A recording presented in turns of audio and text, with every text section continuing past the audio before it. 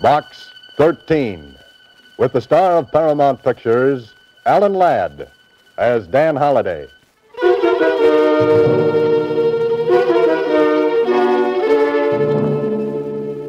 Box 13, Box 13, Box 13, Box 13. Well, this is great. I come to the park to get a hot idea, but the day turns out hot, and my idea turns out cold. Idea. Well, I thought I'd find something different in a public park, and I did. A small boy mashing his ice cream cone against my brand new trousers. And all to meet a deadline. Deadline. Story idea. Why didn't I do what I should have done in the first place? Copy, boy. Hi, Mr. Holliday. Hiya. Hey, Smith, where's the lead on that fire? Hiya, Mr. Holliday. What do you say, Bill? Jones, where's that interview? Hiya, Dan. How are you, Joe? Where's the makeup on page 4? Hi, Holliday. What's a good word, boy? Hiya, Mr. Holliday. Hiya, Susie. Anything in box 13? Box 13, starring Alan Ladd as Dan Holliday.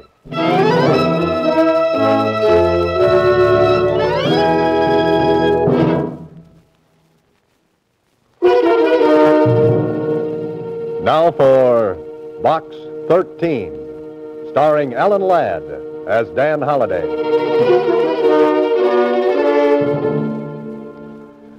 Go to the park and get a story idea about romance. Sure, why not?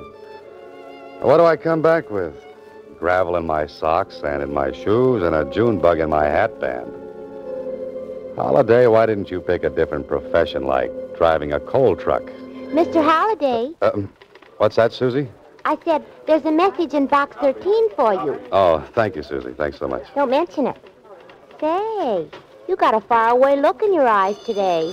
Yes, but only as far as the dry cleaners. Dry cleaners? Have you ever had a small boy wipe his ice cream cone off on your trousers? Oh, girls don't call them trousers. In our set, it's slacks. So it is, Susie. So it is. Well, see you later. Okay, if you say so.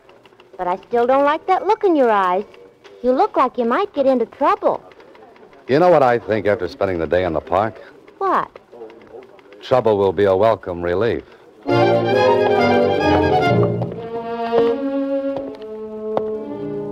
Why did I ever have to decide to be a fiction writer? I could have stayed a newspaper reporter. I could have kept on writing those snappy obituary notices and worn a hat that turned up in front and shoes that did the same thing. Well, better see what's in this envelope.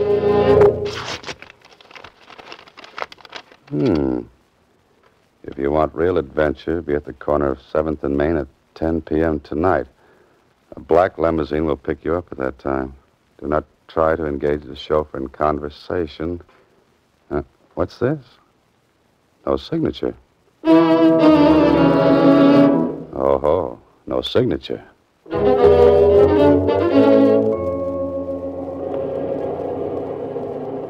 Black limousines, chauffeurs who won't talk. Meetings on street corners at 10 o'clock at night. Well, this should be interesting. Oh, there it is, a black limousine. And look at that chauffeur. This way, Mr. Holliday. Oh, thanks.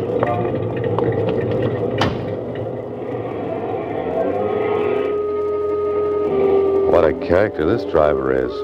He looks like he spent his nights on a nice cold slab down at the morgue. Wonder if I can get him to talk. Driver. I said, driver. Oh, chauffeur? Oh, you? Oh, pardon me.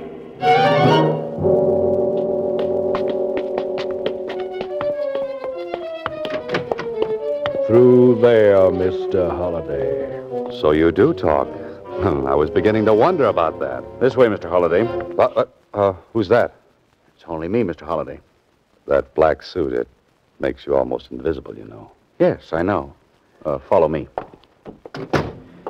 You're curious about the way you were brought here. Did it frighten you? Maybe. Maybe not. This room, please. My office. Well, this is very cozy. Well, I'm glad you find it so. To eliminate a lot of questions, I'd like to say this. I know all about you. All?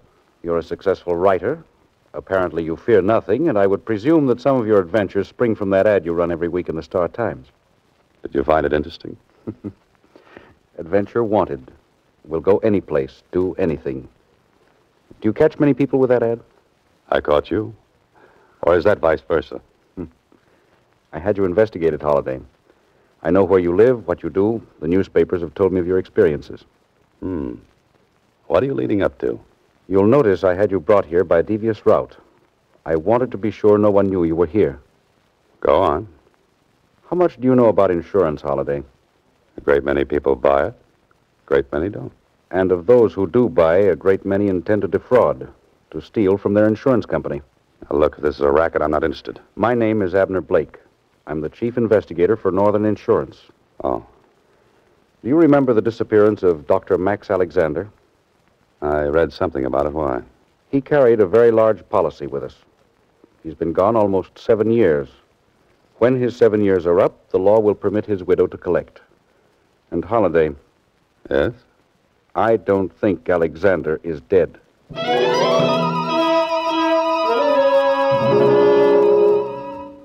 This man has the coldest, frostiest eyes of any professional man-trailer I've ever seen.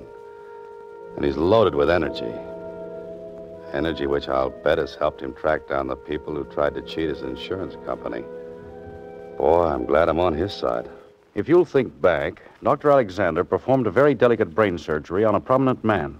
The operation was not successful. I remember that he was criticized in some circles for taking a chance. Immediately after the patient died, Alexander walked out of the operating room, the hospital, and so far as we've been able to prove, right out of this world. But I still feel that he's alive, somewhere. And you believe it's an insurance fraud? I'm sure it is. And I have a reputation, Holliday. No one has ever attempted to defraud Northern Insurance and has been successful. You, suspect Mrs. Alexander? Hardly. She's barely left her house in all these years. She receives no mail except from her daughter. Her daughter? She lives in New Mexico. What about your regular men? They've looked everywhere. They've come up with absolutely nothing. Police? Same thing. And you're afraid you'll have to pay off? No. Not if I have a smart man, a resourceful one, a man who can be as relentless as I am. And I think that man is you.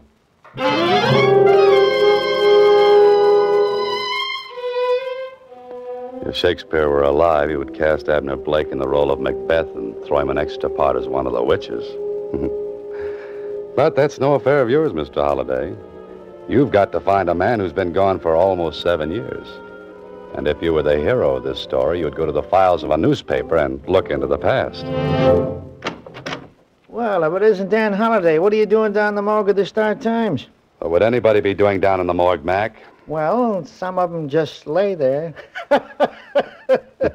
You know me, Dad. I just got to have my little joke once in a while.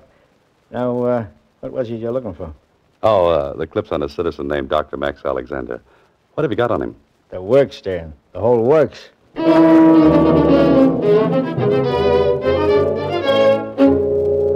Prominent man dies following delicate operation. Doctor criticized for taking chance. Dr. Alexander walks out of operating room and disappears. Grief-stricken wife employs private investigators when police fail to find Dr. Alexander.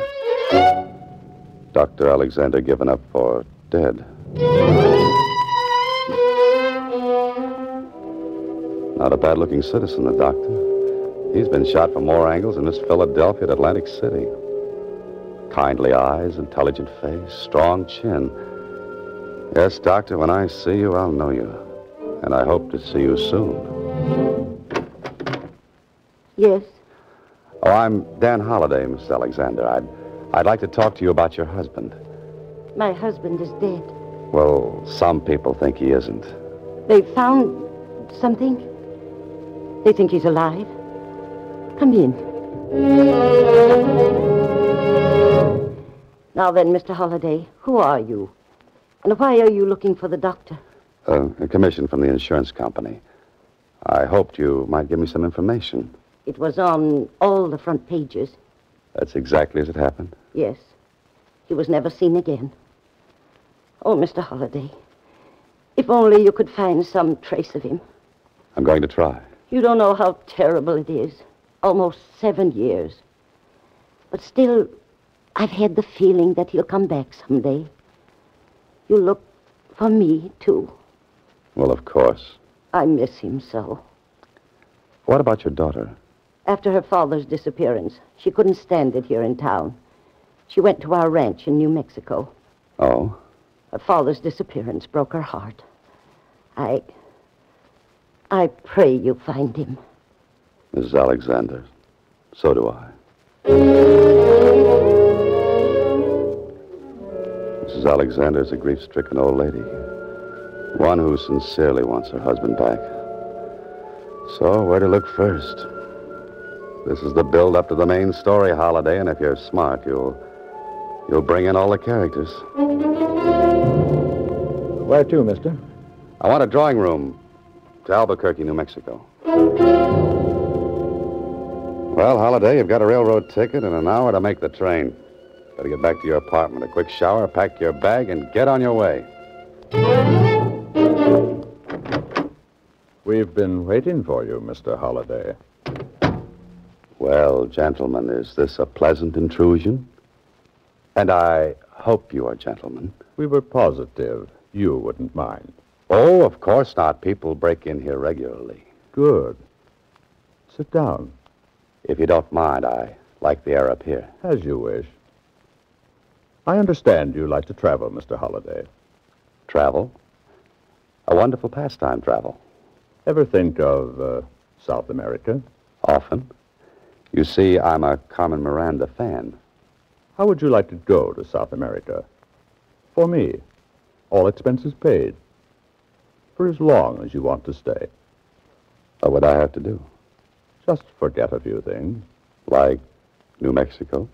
Particularly New Mexico. Give me about 2 weeks and I'm your man. You don't seem to understand. You're leaving. Tonight. Well, that's what I mean. But I'm going west. No. South. You and I would make a nice compass together. Now, suppose you point north and walk right out of this apartment. Oh, and don't forget your gorilla. You mean Spencer? If that's his name, I mean Spencer. You'll hurt his feelings talking that way. Well, that makes us even. Just looking at him hurts mine. Is it, South America? In a way. At least I'm showing you the open-door policy. Now, get out, you and your gorilla. Spencer. I wouldn't recommend that. So? I said get out. Have you ever stopped to consider something, Mr. Holliday? What? You may never get to New Mexico.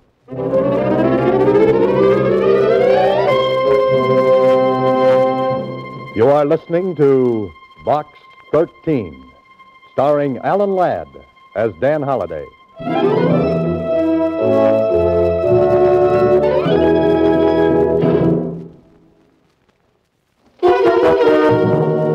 And now, back to Box 13, starring Alan Ladd as Dan Holliday.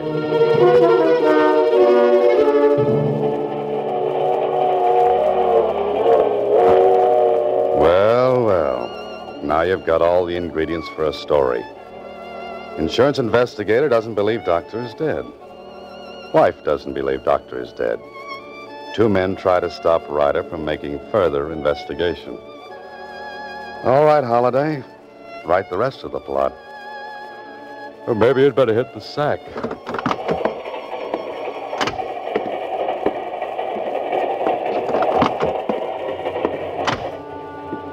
is very pleasant. I've got a comfortable drawing room, and I'll bet it's got 1,000 springs to ease my worries. Uh-oh. The man with the urge to send me to South America. Well, I've got something for him.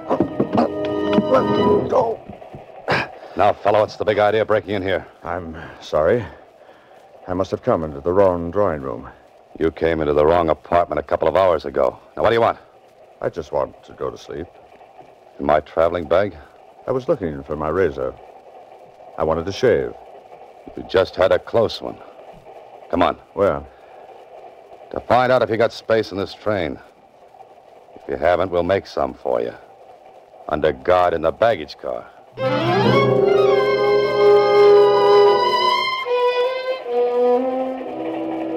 This is fine. I couldn't prove a thing. My friend had space, and to the conductor, it seemed like a perfectly logical thing to mistake car 19 for car 18. I wonder who this man is and who's in back of him. Next stop, Albuquerque. Albuquerque. Well, that's the end of the line for me. And I hope I don't mean that too literally.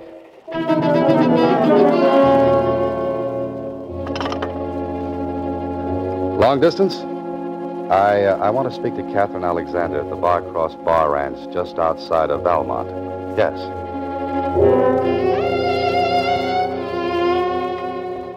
Hello? Miss Alexander? Yes? This is Dan Holliday. Wonder if I might come out to the ranch and see you. Oh, you're the man who's looking for Father. Mother wired me about you. Was it complimentary? Mother said she believed if anyone could find Dad, you could. Come right out. I want to talk to you. And I want to talk to you.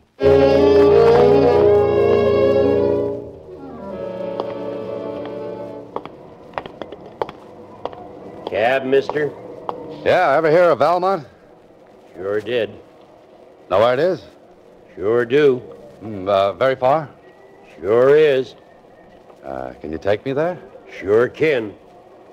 You got enough money to pay for the trip? Sure have. Let's go, then. Sure thing.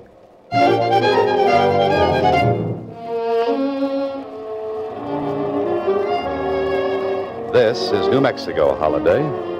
Breathe deeply and treat your lungs to a shot of straight ozone. 20 miles to Valmont, and all you've seen on the whole trip is 4 buzzards, 3 in the air, and the 1 driving. And if he's a cab driver, I'm a flying disc. Car behind. Yeah, so I hear. Wants me to pull over. Don't do it. Know them fellas? One of them is Spencer. Friend of yours? That depends on what you mean by friend. I gotta pull up. Those guys are gonna run me into the ditch. Can you fight? Nope. Then can you recommend a good dentist? What for?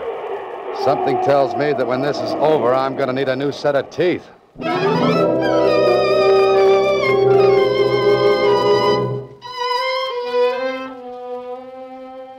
You feel better, young man? Yeah, thanks. What happened after those 2 fellas jumped me? Who are you? My name is Moran. I'm the caretaker up at the Bar Cross Bar Ranch. I was coming down this way when you were forced off the road. Oh. What happened to the driver? Last I saw of him, he was just a cloud of dust. I remember now. I got out of the car. He drove away. Those 2 fellows started to beat you up good. When they saw me coming, they ran off, too. You had a mighty close call, young man. I had 3 of them.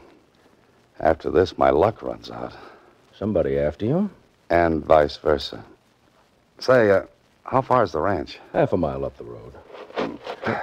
Better take it easy. Come on, I've got to get to the ranch. Feel you can make it? My friend, I've got to make it.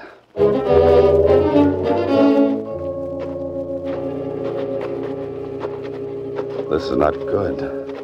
Spencer and his gorilla followed me all the way out here, trying to stop me at every turn. Maybe I'm getting warm. But if that's true, why hasn't someone else found Dr. Alexander? Here's the ranch house, Mr. Holliday. You say Miss Catherine was expecting you? Yes, but hardly in this condition. You're Dan Holliday? Oh, what happened? You're all beaten up. So this is Catherine Alexander. What a beautiful girl. And what beautiful eyes. You'd better lie down, Mr. Holliday. You're badly hurt. Oh, no, thanks, Miss Alexander. I don't feel that bad. I just look that way. Anything more I could do, Miss Kathy? Oh, no. No, and thank you so much. If you hadn't come along, Mr. Holliday might have been badly injured. Perhaps fatally. Thank you, Miss Kathy. Now then, how about a hot shower? You can get a rub down and a change of clothes. Miss Alexander, you read a man's mind. Sometimes that's a pleasure. Depending on the man. You're depending on me? What do you think?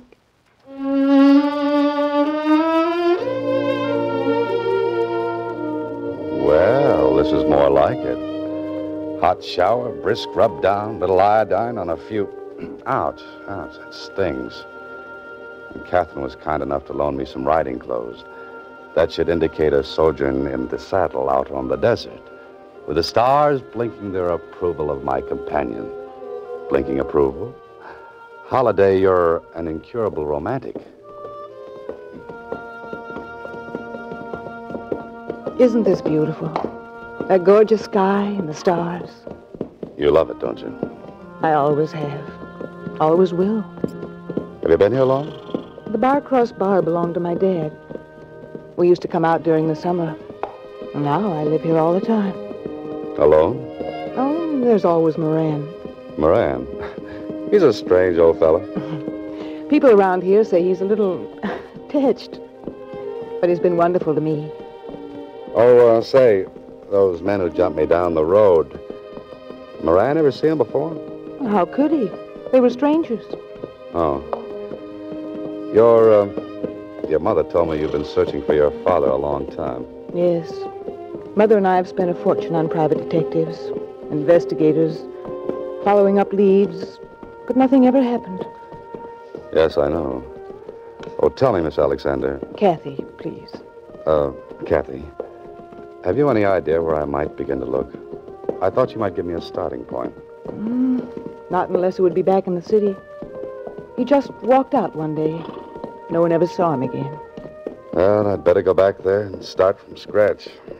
You don't have to leave. Right away. I'd enjoy staying a while. Maybe I have been lonesome. Perhaps I've forgotten what companionship can be. Perhaps. You'll stay a while? A while. Good. Say, the time. We'll be much too late for dinner. Come on, I'll race you. You're on. Hurry or I'll beat you. I'm at the corral gate already. Kathy, look out!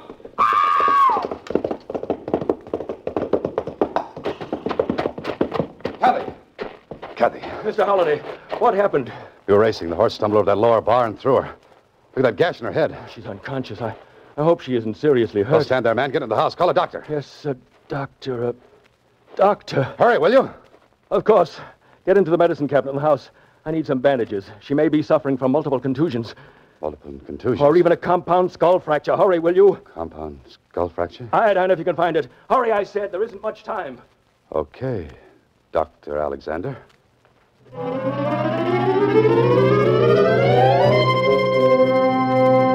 You are listening to Box 13, starring Alan Ladd as Dan Holliday.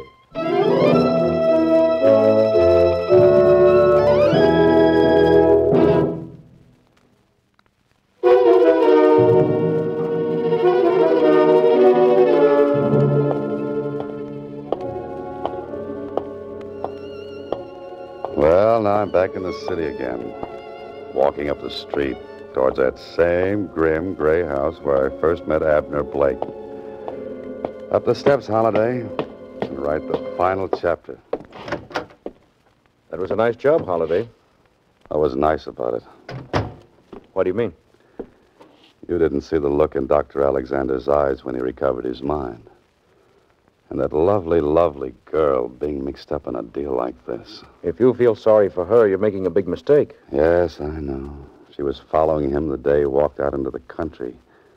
She'd almost caught up with him when a hit-and-run driver knocked him down. That's when she got the idea for the Disappearance Act. Why not? The doctor's face had been so damaged no one would ever recognize him. And he'd lost his memory to top it off. We've got the daughter and the mother in custody.